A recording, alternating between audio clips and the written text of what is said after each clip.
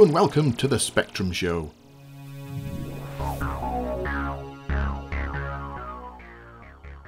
Coming up, I check out Cheetah Soft. I review some games. I have a chat to Geoff. And end with a look at some books. Let's get on with it then.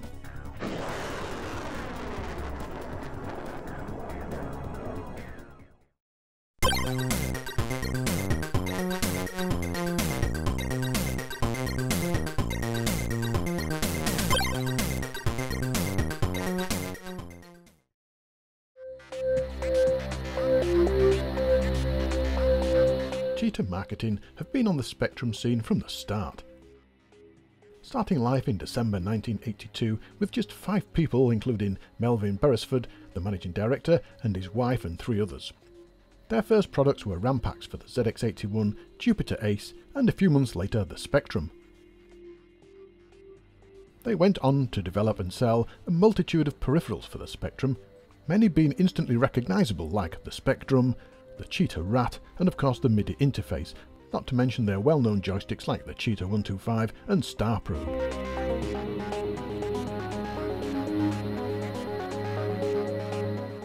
There were other oddities too, like the Cheetah Bug, and a series of joysticks that looked like famous characters, and of course the Cheetah Defender light gun. Before this though, they thought they would try their hand at software, and in 1984 Cheetah set up a subsidiary, and with Peter Hardingham as marketing director, Cheetah Soft was born. The first game on this new label was 3D Bat Attack, released in July 1984. Now this game may look familiar to readers of Your Computer magazine. It is the same as the type-in called Drachman that not only appeared inside, but also got the front cover treatment. The authors are the same, so this is undoubtedly the same game with slight modifications. And the story goes, well, it doesn't. You're just in a maze collecting gold and you have to fight your way along. You are of course hunted by vampire bats. Maybe that's a link to Drachman then.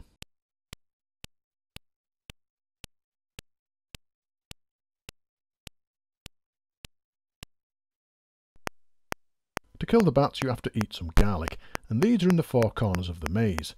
And to see a maze you press the 0 key and it appears on screen, and yes, it does look like a Pac-Man maze. The view shows a wireframe 3D maze that judders along, and on the floor are blocks of gold, and if you move over them, you pick them up. It's a bit like Pac-Man then.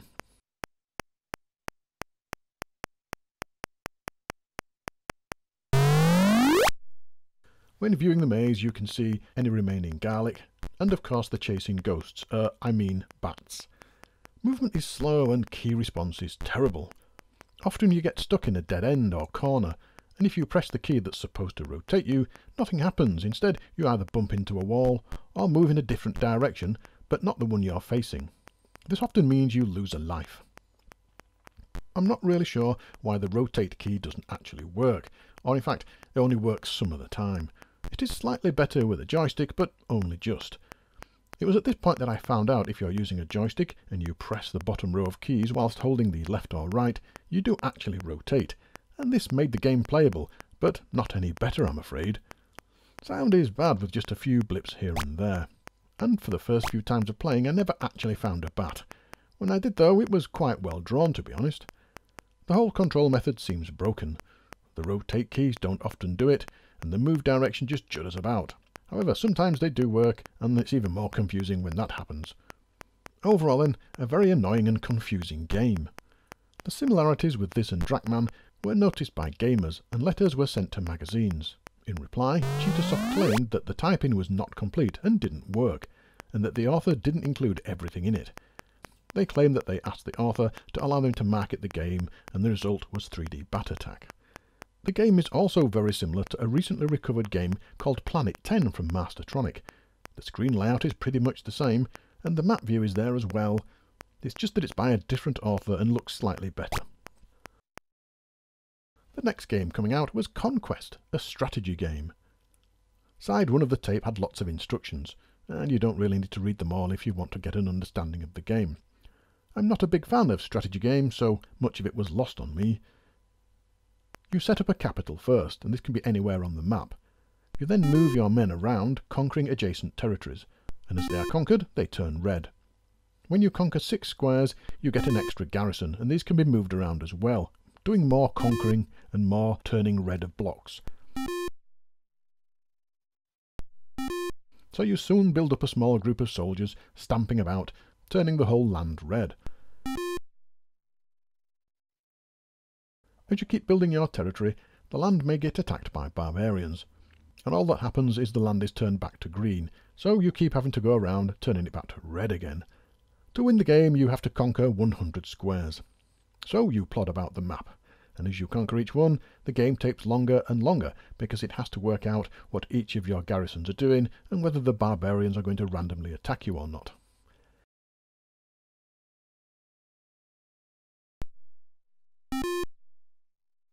If you like strategy games, I'm not sure this is the best one to try, to be honest. There isn't any management of food or money or health or anything like that, just endless moving about, filling in squares.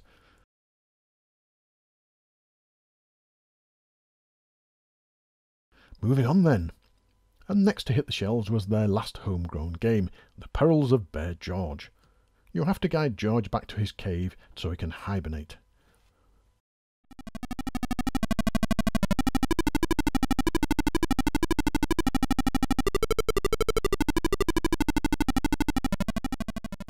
The first screen involves eating lots of apples so he can make it through the winter. George moves slowly about on screen, and here you guide him underneath the falling apples. Sometimes they bounce off his head though, because you have to be pointing upwards at this point with his mouth open.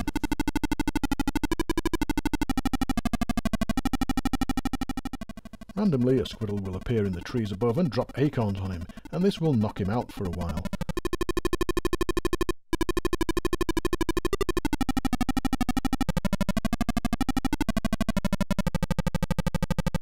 The level goes on and on, with your food meter going up or down, depending on whether you're eating apples or letting them bounce off your head. And did I mention the terrible music that's playing all the way through? The Teddy Bear's Picnic? Well, it doesn't get any better, I'm afraid.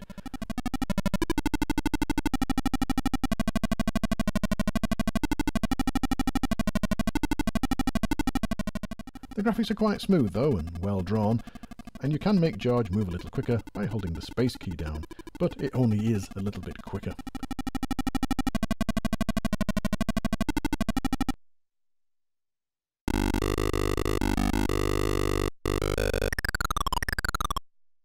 Eventually though, you'll get onto the next stage, and now you're onto the ski slopes, and here you have to get George to his cave, and hope you have eaten enough.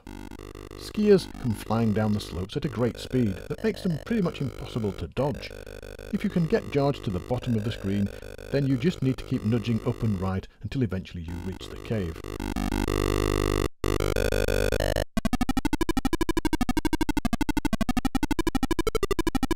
Once you get into the cave, the tune changes again to Hall of the Mountain King. Yes, the same one used in Manic Miner. And here you just have to walk past the spiders. This is a fairly easy bit. You just wait for them to get high enough and then run past them. If you get past this, you just have to walk to the end and have a little sleep, or starve to death if you haven't eaten enough apples. And that's the game. If he does survive, it starts all over again.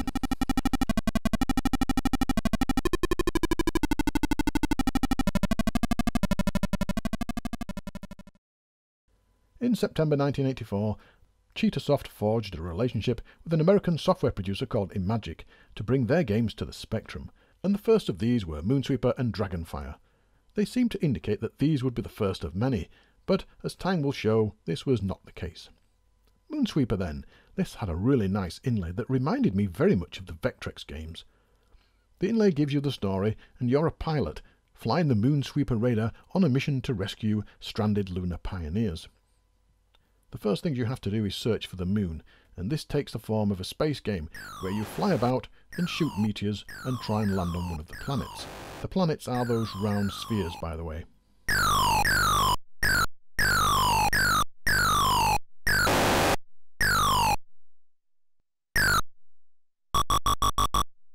As you fly about turning left and right, you fire left and right, and eventually you'll get onto one of the planets and can get down into the next level.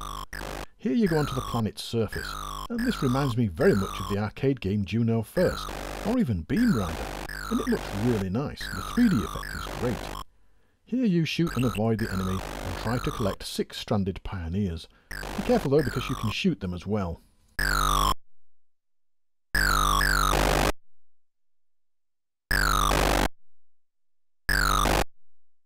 Sound throughout the game is used very well, and I must admit I really started to enjoy this game.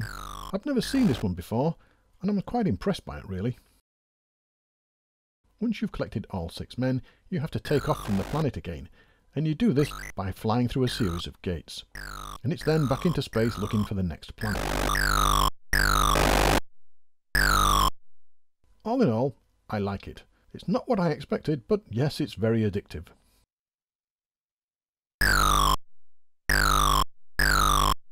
Definitely the best Cheetah Soft game so far. On to the next one then, and Dragonfire. The kingdom has been threatened by a group of rebels who have taken over the castle, and a young Prince William has vowed to fight back. Let's have a go then.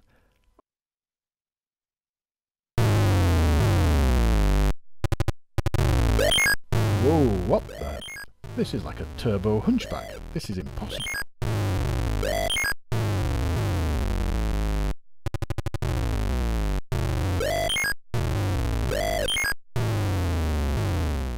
You can duck and jump to avoid the fireballs, but most of the time it's... The controls are over-responsive and things move far too quickly. Now if I can just get into the castle... Haha, there you go. Now we're on to this second part. And here you have to run around collecting the treasure and avoiding the fireballs from the dragon. Okay, simple enough. Nothing too difficult there then. So it's back out and... Oh dear, back to this section again with the fireballs moving even quicker.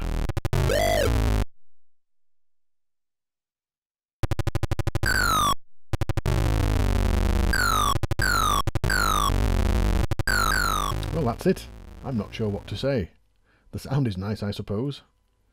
Back to Cheetah Soft then, and in April 1985, Cheetah Soft dropped their prices of all their titles to just £3.50, and were now concentrating more on peripherals. It seemed they were better at that than games, and went on to produce some excellent add-ons. I thought that they had reused Cheetah Soft label for the Spectrum expansion kits, but upon photographing them, I noticed the logo and name was still Cheetah Marketing. They did produce some brilliant peripherals though, and this is what they'll be remembered for, I'm sure. They continued to make joysticks too, with a wide range of interesting ideas for a wide range of computers and consoles. I think it's best we forget the games though, well, apart from Moonsweeper, which is brilliant.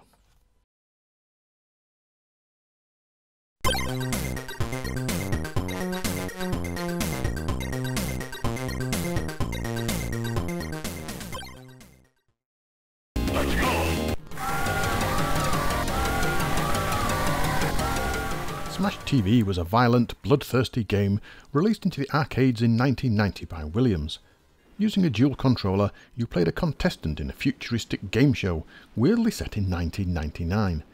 The aim is just to survive long enough to get a chance to fight the show's host to win your freedom. Sounds a lot like the film The Running Man, and it does have many similarities.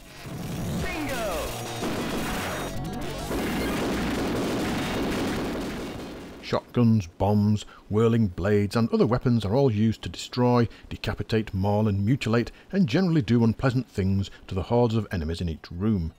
If you survive long enough, you move to the next room and things get harder. As you go, you can also collect prizes. The graphics were great, with blood and limbs flying all over the place. The sound was brilliant too, with great speech and effects. So how would all this transfer to the Spectrum then?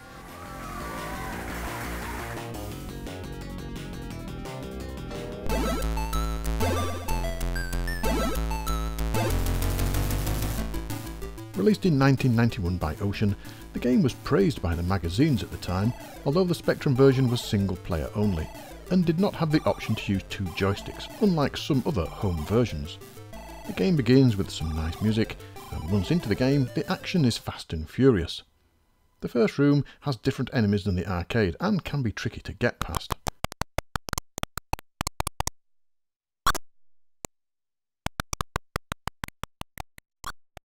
The sprites are large, and although this makes the game look okay, it does limit the space you have, which can be a real disadvantage when things hot up.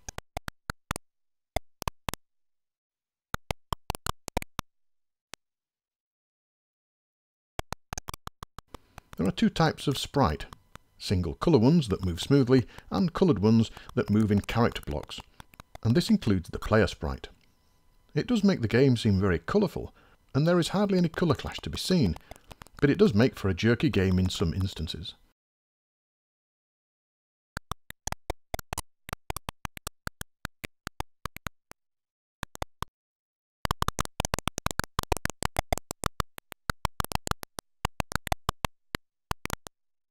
It can also lead to a screen full of colour, with blood, pickups, several types of enemy, weapon fire and spinning shields all flying about at the same time, often making it difficult to see what's happening.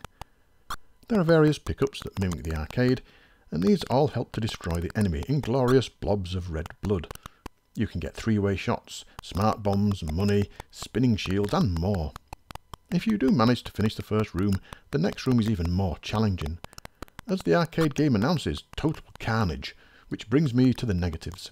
The big letdown for me is the sound. It's almost non-existent.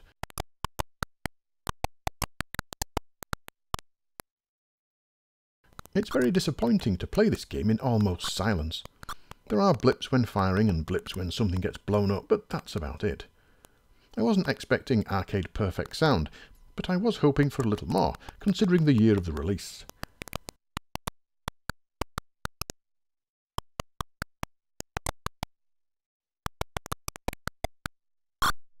The gameplay is fun and certainly challenging, and this will keep you busy for a while if you enjoy this type of game.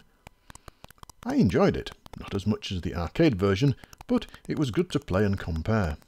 If it had better sound, it would have made for a much better gaming experience. It is, though, a solid shooter, with plenty of variety and good action all the way.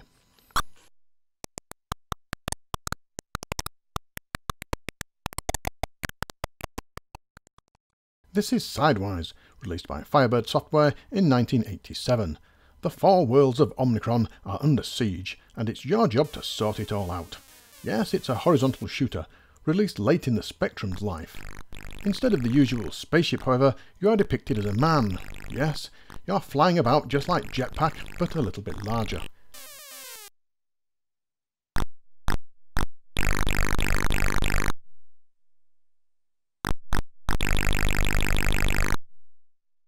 As you proceed, various waves of aliens appear, and you shoot them and wait for the next wave. I think you know this style of game by now. The whole game is monochrome, either green, cyan, yellow or magenta, depending on which level or planet you start with, and you're given a choice at the start.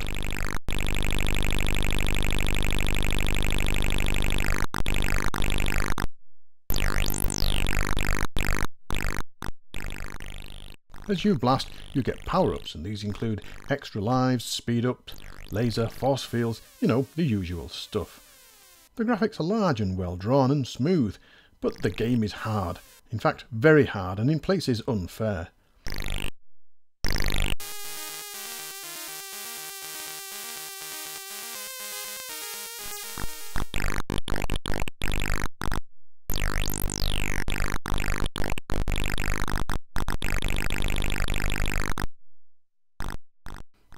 If you go to the forest world, you'll get a speed up.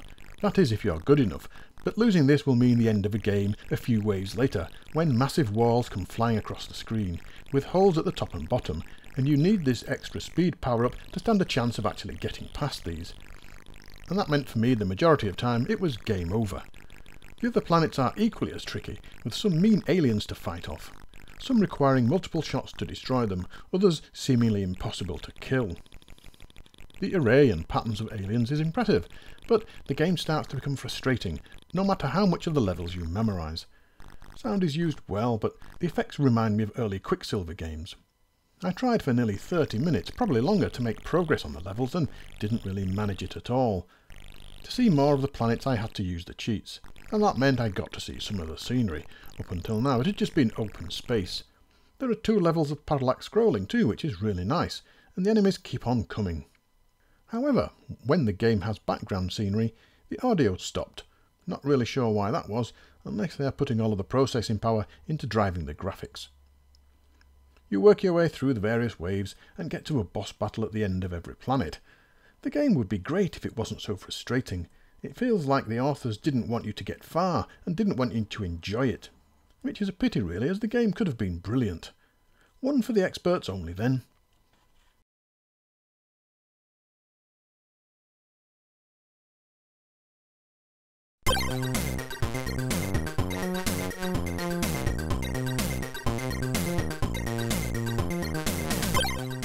I always enjoy a new shoot-'em-up for the Spectrum, and here is Laserbirds, released in 2020 by Technamic Software.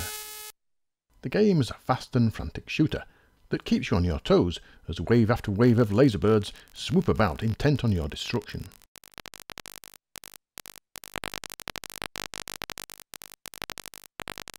The graphics are multicoloured, so this game won't work on every model, and the author says it's targeted for the 48K machines only, although it does work on the Next using the VGA port running at 50Hz. The graphics are chunky and remind me a little bit of the Atari 2600. They're certainly different and work well on this style of game. They are smooth and colourful, and the aliens change colour on later levels, by which time they start to move really quickly and vary their attack patterns.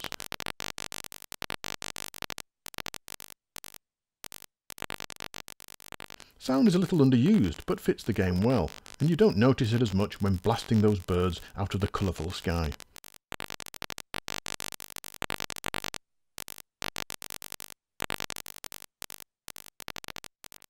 There are different waves on later levels, and your ship takes to the skies, although I couldn't get that far. I did get to a large boss battle, and beyond that, and I was really enjoying this game.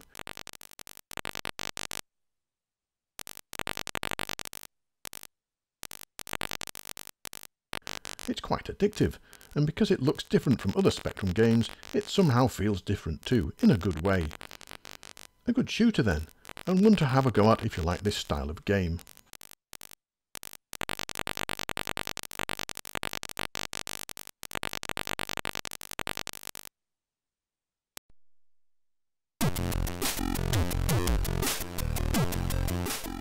And now another new game, and yes, another shooter.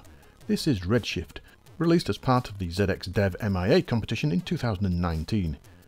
We start with the story and some nice music, and the presentation is really good. This is the Spectrum version of an unreleased game called Galaxian 3, and I have to tell you, it's a cracking game.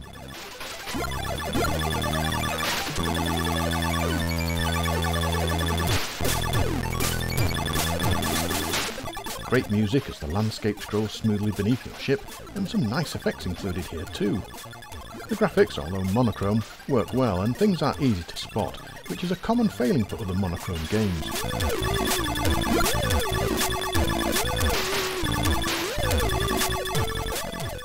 As you go, you collect bonuses and pickups that increase your weaponry and build up your ship. These are added automatically, and also removed automatically if you take damage.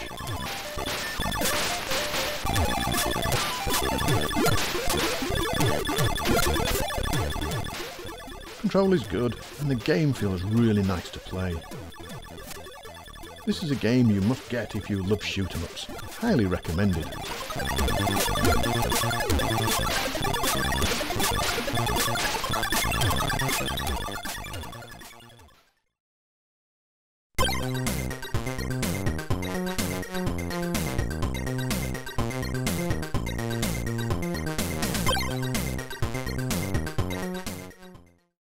So we're looking at questions that appeared on Twitter when I asked for questions for Let's Talk About.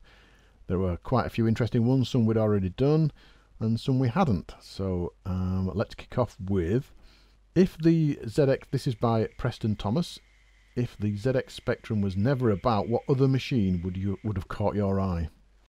It would have to be the C64, wouldn't it? Sadly, I'd have to agree. Although I really wanted to get into things like the MSX and have a look at what they could do. You know, there was loads of sort of, I wouldn't say odd machines, but there were lots of machines that were nowhere as popular as the hardcore ones. Things like the Aquarius and things like that. I really wanted to have a look and see what they could do, but never did. But from the machines that I experienced, the 64 would probably be the one. I mean, the colour palette was a bit murky brown, but the sound was awesome. And maybe one of the others that were around at the time would have filled the gap. The Auric or the Dragon. Yeah, the Dragon was I think the Dragon was similarly limited to as the Spectrum was. It had limited resolution and sound and colour. So did the... I mean, all of the machines were really limited one way or another. I mean, the 64 itself was limited by the palette and the large pixels that you got on sprites and that sort of thing. I think the answer to that one has to be the C64, though, doesn't it? Yeah. What about the Amstrads, though? I never had one of the Amstrads, you know, the 464s or anything like that. No, I didn't either. They were a bit expensive, and... They needed their own monitor. Yeah. They came with a monitor that you had to buy. The budget model of that was a green screen monitor that was just horrible. I wouldn't have wanted that. Unless you were playing text adventures. This is a Twitter question that no one asked, so I thought I'd ask it myself. And I'd be interested to know your thoughts, Geoff, on this. What era of the Spectrum do you think produced the best games? Was it the early 80s, the mid-80s, the late 80s, or the 90s? I'm probably going to say the mid-80s. Right. Certainly 84, 85, 86. When Ultimate were doing their really, really good stuff. Your Night Laws and your Alienates. I mean, the early days, some of the early stuff was quite literally basic and terrible. And then when Jetpack came along, things changed. And then when Night Law came along, things changed. And people suddenly realised that the machine was capable of much more than 8-character pixel graphics sort of juddering across the screen. Yeah. But there were some really good stuff later on, Midnight Resistance and Robocop and all that sort of stuff. Yeah, Robocop was really, really good. I mean, some of the early games were amazing though. Chucky Egg and Jetpack's probably one. Jetpack and Attic Attack probably fit in the early ones as well.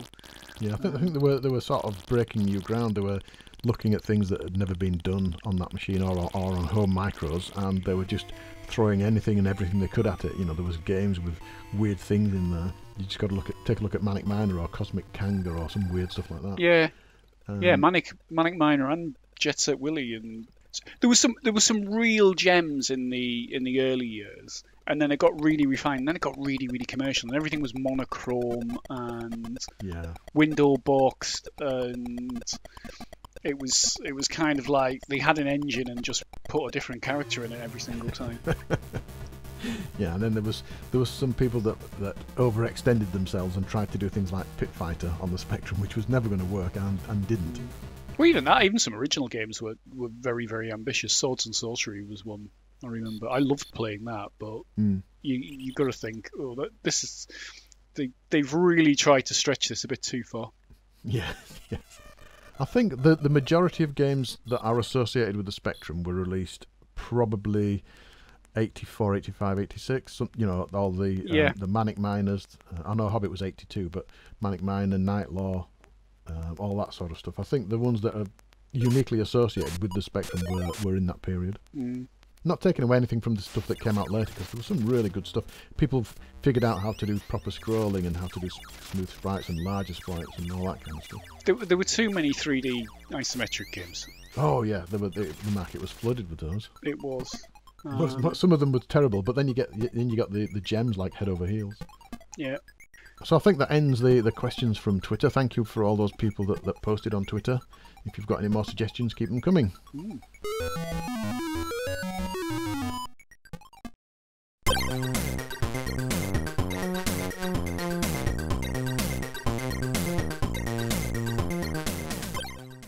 It's time to look at some books again. The first is The Spectrum Programmer from 1983, an early book designed to explore Sinclair BASIC and help budding programmers learn how to do different things. It seems my copy came from Nottinghamshire County Council. I do like the introductory chapter though. What is a computer? Interesting to buy this book if you don't actually know the answer to that. It does though go through the CPU, memory and other aspects of the Spectrum as a sort of basic, no pun intended, guide to how the computer works. There's also a brief history of the Sinclair Spectrum before we get into the book for real.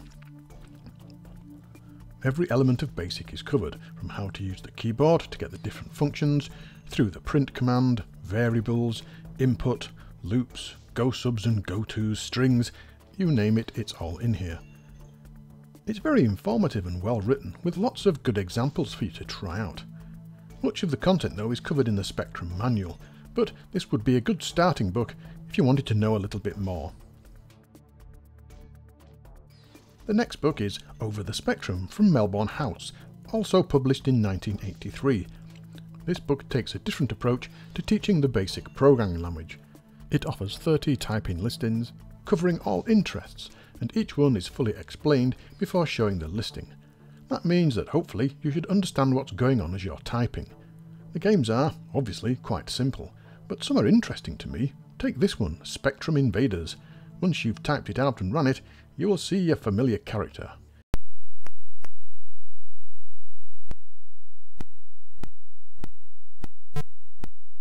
Yes, Horace is here in multiple forms, pretending to be Space Invaders. The game itself is quite good actually, fun to play with some nice large graphics.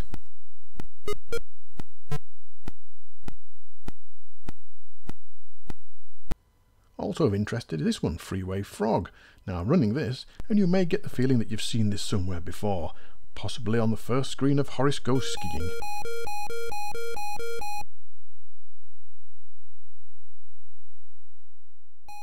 Yes, it's slow and yes, it's jittery, but you get the idea. Still keeping with the arcade theme, and here's Alien Blitz. Quite a nice little game this, with colourful graphics. Simple gameplay, but enjoyable nonetheless.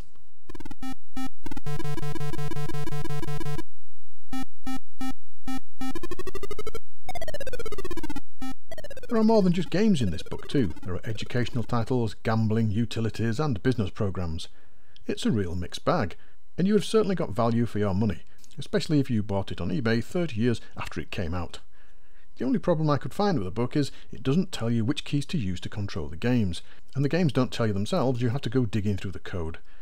Anyway, more books in a future episode.